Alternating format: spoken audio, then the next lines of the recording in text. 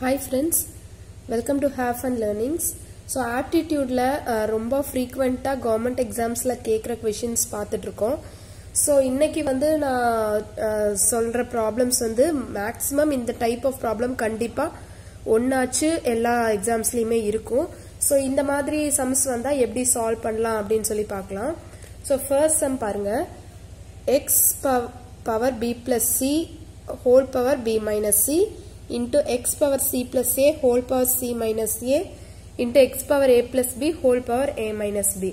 So இந்த மாதிரி sums கொடுத்தா பார்த்தாலே கஷ்டமா தெரியும்னு சொல்லி நம்ம maximum avoid பண்ணிடுவோம். பட் இதை solve பண்றது வந்து ரொம்ப ஈஸி. ஓகே, எப்படி solve பண்ணலாம்னு பார்க்கலாம். ஸோ ஒரு ரெண்டு ஃபார்முலா தான், அந்த ரெண்டு ஃபார்முலா மட்டும் தெரிஞ்சுக்கிட்டா போதும். அதாவது a power m into a power n இப்படி ஃபார்மேட்ல இருந்தா, அதாவது ரெண்டு இங்க உள்ள டேர்ம்ஸ் சேமா இருக்கணும், பவர் டிஃபரெண்டா இருக்கலாம்.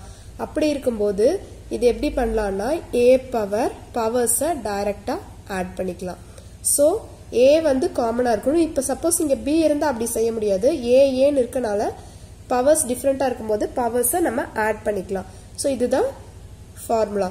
நெக்ஸ்ட் ஃபார்முலா பாருங்க, a power m the whole power n இப்படி இருக்குன்னா இந்த m என்ன ஆட் பண்ணக்கூடாது. இப்போ என்ன பண்ணணும்னா a power m into n multiply பண்ணணும். ஸோ நம்ம ஞாபகம் வச்சுக்க வேண்டியதுதான் பவர்ஸ், அதாவது a into aல பவர்ஸ் டிஃப்ரெண்டா இருக்கும்போது a அந்த பவர்ஸை ஆட் பண்ணிக்கலாம். இப்படி மல்டிப்ளிகேஷன்ல இருக்கும்போது பவர்ஸை மல்டிப்ளை பண்ணிக்கலாம். ஸோ இதுதான் வந்து இந்த கொஸ்டினை பொறுத்த வரைக்கும் நம்ம தெரிஞ்சுக்க வேண்டியது. ஸோ இந்த கொஸ்டின் சால்வ் பண்ணலாம். இப்போ x power b plus c whole power b minus c இருக்கு. ஸோ இது ரெண்டையும் நம்ம டைரக்டா மல்டிப்ளை பண்ணிக்கலாம். ஸோ இந்த சம்ல வந்து இப்படி கொடுத்துருக்காங்க. ஸோ இதை நம்ம எப்படி எடுத்து எழுதலாம்னா x to the power b plus c into b minus c. So இந்த ஃபார்முலா வந்த மாதிரி a power m whole power n இருக்கு. ஸோ நம்ம அதை டைரக்டா m into n மல்டிப்ளை பண்ணிட்டோம். ஸோ இங்கே b plus c into b minus c. அதே மாதிரி x to the power c plus a into c minus a into x to the power a plus b into a minus b. Okay, so இந்த step எப்படி வந்துச்சுன்னு உங்களுக்கு புரிஞ்சிருக்கும்னு நினைக்கிறேன். So next step பாருங்க. இப்போ b plus c into b minus c னா நமக்கு தெரியும், ரொம்ப ஜென்ரலான ஃபார்முலா. அதாவது b square minus c square, அதை எக்ஸ்பேண்ட் பண்ணா b plus c into b minus c. So அந்த மாதிரி எழுதிக்கலாம். x to the power b square minus c square into x to the power, இதுவும் அதே மாதிரி தான் இருக்கு. So c square minus a square into x to the power a square minus b square.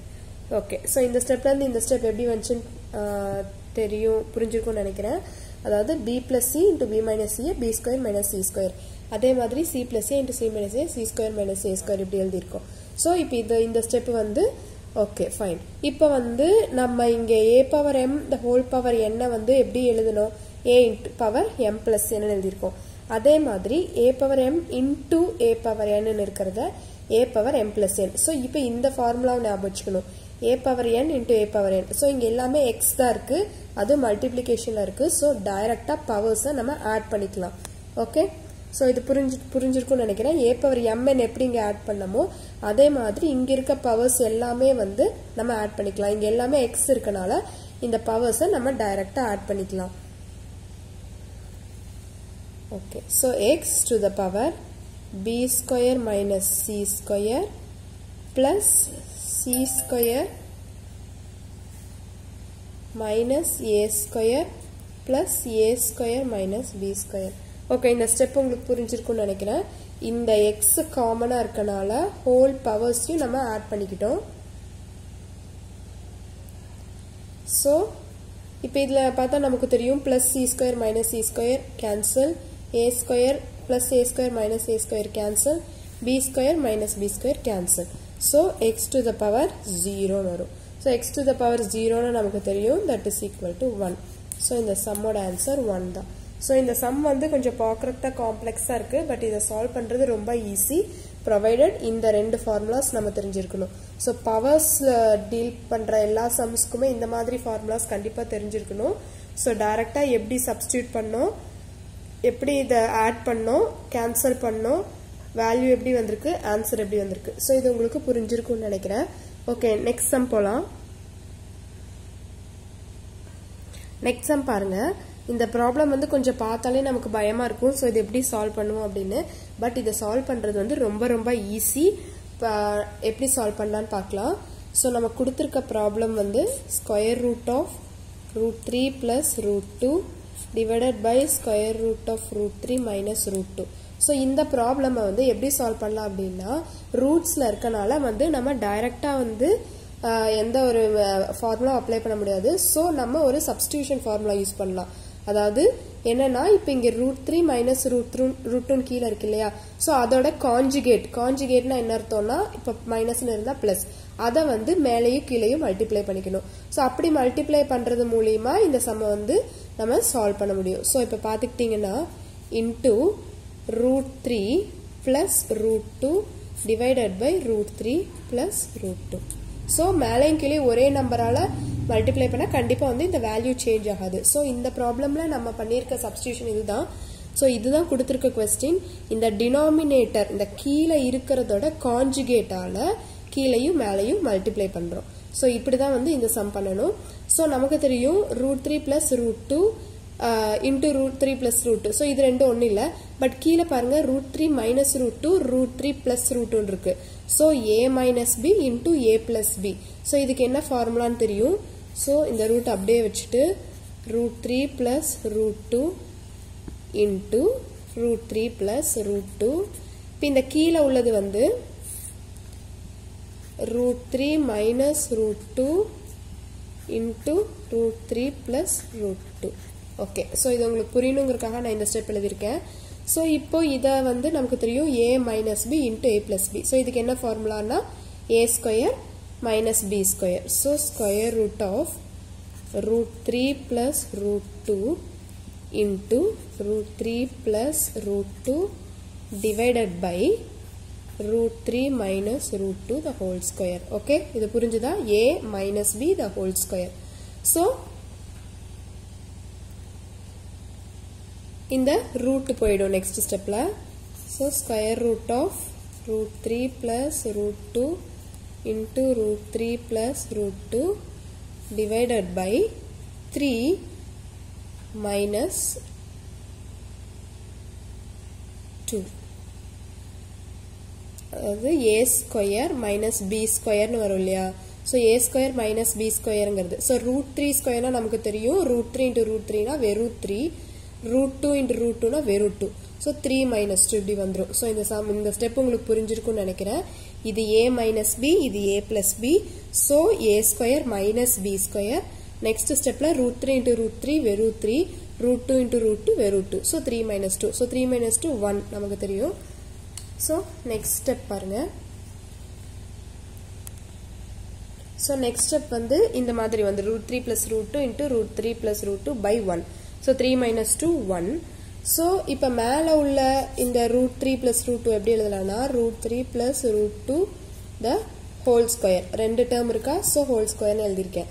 So final answer square root, இங்கே ஒரு square. So இது ரெண்டுமே போயிடும். ஸோ ஆன்சர் வந்து என்னன்னா √3 + √2. இதுதான் ஆன்சர்.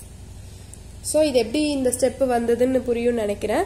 ஸ்கொயரும் இருக்கு, ஸ்கொயர் ரூட்டும் இருக்கு. ஸோ ரெண்டுமே போயிடும். ஸோ வெறும் √3 + √2 தான் இந்த சம்முக்கு வந்து ஆன்சர். ஸோ இந்த சம் வந்து கொஞ்சம் சால்வ் பண்றதுக்கு வந்து டீடியஸாக இருக்குன்னு நினைக்காதீங்க. பட் கரெக்டாக நம்ம வந்து போட்டு எல்லா ஸ்டெப்பும் சப்ஸ்டியூட் பண்ணோம்னா ரொம்ப சிம்பிளாக இந்த டினாமினேட்டர் போன மாதிரி 3 மைனஸ் 2 1 ஆகி கடைசியில் இந்த ஸ்கொயரும் ஸ்கொயர் ரூட்டும் சிம்பிளாக போய் இதுதான் ஆன்சர். ஸோ இந்த சம் உங்களுக்கு புரிஞ்சிருக்கும்னு நினைக்கிறேன்.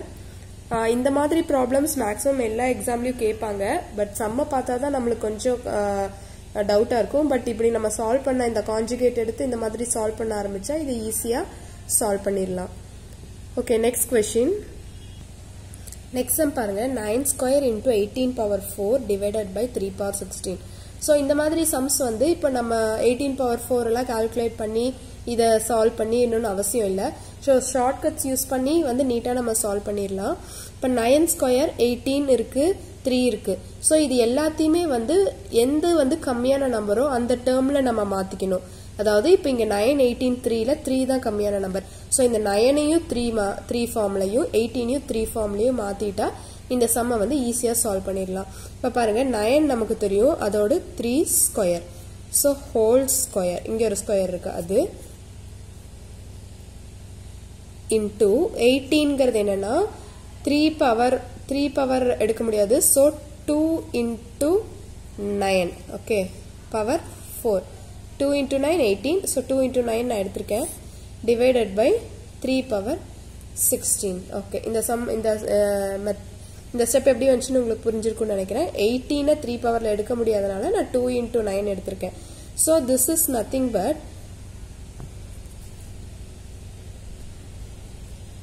3 ஸ்கொயர் into 2 இருக்கு இல்லையா? ஸோ இதை டைரக்டா மல்டிப்ளை பண்ணிக்கலாம். ஸோ 3 பவர் 4 into 2 பவர் 4, இந்த 4 நான் உள்ள கொண்டு வந்துடுறேன், into 9 power 4 divided by 3 power 16. So இப்போ நமக்கு எகெயின் ஒரு 9 வந்திருக்கு. ஸோ இந்த 9ஐயும் நம்ம 3 டேர்மில் எழுதலாம். So that is equal to 3 power 4 into 2 power 4 into 3 square the whole power 4. Okay, புரிஞ்சுதா? அதாவது 9 வந்து 3 ஸ்கொயர், பவர் 4 அப்படியே நம்ம இருக்கு, divided by 3 power 16. Okay, so இப்போ இந்த ஸ்டெப் வரைக்கும் கண்டிப்பாக உங்களுக்கு புரிஞ்சிருக்கும்னு நினைக்கிறேன். நான் எதுக்கும் ஒன்ஸ் எக்ஸ்பிளைன் பண்ணுறேன். ஸோ இதை வந்து இன் டேர்ம்ஸ் ஆஃப் 3ல மாத்திரம் 9ங்கிறது 3 ஸ்கொயர், 18ங்கிறத 2 into 9 எழுதியிருக்கோம். இந்த டேர்ம் அப்படியே தான் இருக்கு. நெக்ஸ்ட் வந்து அதே தான் எழுதியிருக்கோம். நான் இந்த பவர் 4 உள்ள கொண்டு வந்து 2 பவர் 4 9 பவர் 4 எழுதியிருக்கேன். இந்த 9 மறுபடியும் 3 ஸ்கொயர் எழுதியிருக்கேன். ஓகே, ஸோ நெக்ஸ்ட் ஸ்டெப் வந்து சிம்பிள், நமக்கு ஆன்சர் வந்துருச்சு. 3 பவர் 4 into 2 பவர் 4. இப்போ இதை மல்டிப்ளை பண்ணிக்கலாம். 2 into 4 8. So into 3 power 8 divided by 3 power 16. Okay, இந்த டினாமினேட்டர் மறந்துட வேண்டாம், கடைசி வரைக்கும் அதை நம்ம போடணும். ஸோ இப்போ இங்கே பார்த்தீங்கன்னா 3 இங்கே இருக்கு, பவர்ஸ் இருக்கு. ஸோ பவர்ஸை நம்ம டைரக்டாக ஆட் பண்ணிக்கலாம். ஸோ 4 plus 8 வந்து 12. So 3 power 12 into 2 power 4 divided by 3 power 16. Okay okay, இந்த ஸ்டெப் உங்களுக்கு புரிஞ்சிருக்கும்னு நினைக்கிறேன். 3 இருக்கு, பவர்ஸ் இருக்கு, மல்டிப்ளிகேஷன்ல இருக்கு. ஸோ 3 போட்டு பவர்ஸை நம்ம டைரக்டா இங்கே ஆட் பண்ணி போட்டிருக்கோம். ஸோ இப்போ இதை கேன்சல் பண்ணலாம். இப்போ 3 பவர் 12 இருக்கு, இங்கே 3 பவர் 16 இருக்கு. ஸோ 3 பவர் 12, இங்கே 3 பவர் 16 கேன்சல் பண்ணா இப்போ பாக்கி இருக்கிறது 3 பவர் 4 தான் இருக்கும். Okay, so 2 power 4 by 3 power 4. So இதுதான் வந்து நமக்கு வந்திருக்க answer. So 2 power 4னா 2 into 2 into 2 into 2, so 16. அதே மாதிரி 3 power 4னா 3 into 3 9, 9 into 3 27, 27 into 3 81. So இது ஆன்சர். நமக்கு ஆப்ஷனில் இந்த ஆன்சர் இருக்கும் கண்டிப்பாக. ஸோ இந்த மாதிரி சம்ஸை வந்து இப்படி தான் வந்து சால்வ் பண்ணணும். ஸோ கண்டிப்பாக இதை நம்ம ஒரு 2 to 3 மினிட்ஸில் போட்டு முடிச்சிடலாம், ப்ரொவைடட் எந்த தப்பும் இல்லாமல் கரெக்டாக பண்ணணும். எப்படி 3 ஃபார்முக்கு மாத்திரங்கிறது தெரிஞ்சிருக்கணும், அண்ட் எப்படி சிம்பிளிஃபை பண்ணுறதுங்கிறது தெரிஞ்சிருந்தா கண்டிப்பாக இந்த மாதிரி சம்ஸை நம்ம சால்வ் பண்ணிடலாம். ஸோ இதில் ஏதாச்சும் டவுட் இருந்தால் கண்டிப்பாக எனக்கு கமெண்ட் பண்ணுங்கள். ஸோ இது மாதிரி டிஎன்பிஎஸ்சி எக்ஸாம்ஸில் கேட்கக்கூடிய இம்பார்ட்டன்ட் ஆப்டிடியூட் கொஷின்ஸை நான் எடுத்து சால்வ் பண்ணி காட்டுறேன். ஸோ இந்த மாதிரி வீடியோஸ் வந்து உங்களுக்கு வேணும்னா கண்டிப்பாக எங்கள் சேனலுக்கு லைக் பண்ணுங்கள், ஷேர் பண்ணுங்கள், சப்ஸ்கிரைப் பண்ணுங்கள். தேங்க்யூ.